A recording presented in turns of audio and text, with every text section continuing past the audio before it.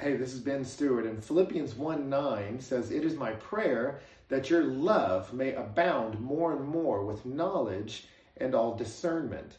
I had a friend years ago that her gift to her husband on their wedding day was allowing a moment at the reception where he could choreograph a dance to the song Footloose, which you might think sounds really random, or for me, like a personal nightmare. So why would she do that?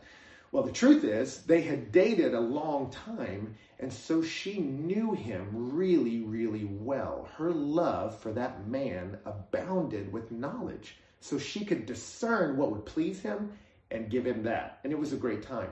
And what's beautiful is, that's Paul's prayer for our relationship with God. He prays that our love would abound with knowledge so we could discern what pleases God and do that, because that's how it works. Information is the fuel for our affections, and our affections determine our course of action. So if you want to love God, load your mind with thoughts of God. Do what you're doing now. Get in the scriptures. Let it soak into your mind, and then ask God to turn information into affection, because affection will become action. And that's my prayer for you, that your love would abound with knowledge and all discernment.